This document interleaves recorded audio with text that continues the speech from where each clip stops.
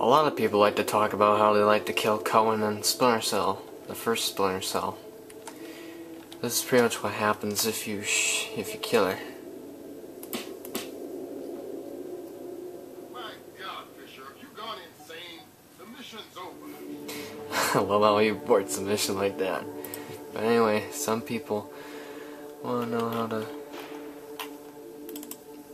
do that, but without Lambert aborting the mission. So I'm going to show you how. So, on your keyboard, to bring up the console, remember this is for the PC version, you press F2 or tab. I have to press F2 for this, so I press F2. There's the console. So then type in EA space class equals E, and since I don't know the exact name of the pawn or the character exactly, I'll just put an AI pawn. Oh, I got the wrong one. I got the cook. I have Cohen. Let's bring it up again. Okay, and there it is. E Francis. Now what you want to look for is AI tab,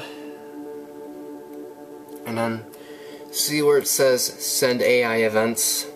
That's pretty much how the game knows to trigger Lambert, make him say, "My God, Fisher, what insane! The mission's over." Anyway, it says true. Click on this arrow here. You get a true or false. Click on false. I'll just let you know this does not permanently modify the game. It does not. However, you can make a save file and it'll stay like this unless you want to go back in the console and change it back to true. Otherwise, if you don't want to go through any of that, like trying to revert these manually, then just start over, like on a new save or something. So anyway, I'll click out of that. I can save. Okay, now take out the gun. See what happens. Nothing happens. And you can continue the mission.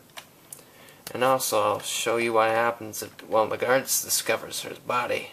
And no, you do not need all the guards all over the place like I got it. It's just some little save I made where took all the guards from all the other parts of this level of the mission, part of the mission, and put them in the restaurant.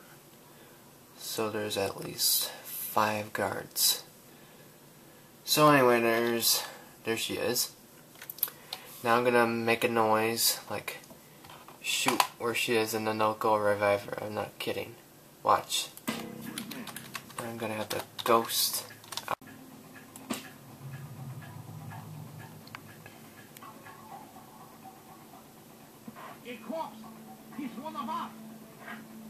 Well, maybe if I knocked her out, then they would revive her. But still,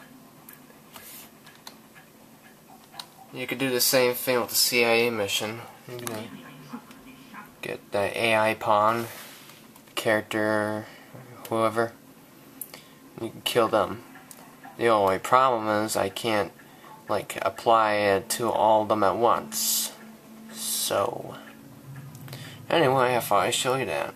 Some people are still playing this game and hacking it, fooling around with the console. Mamma mia! They're all in the bathroom at once.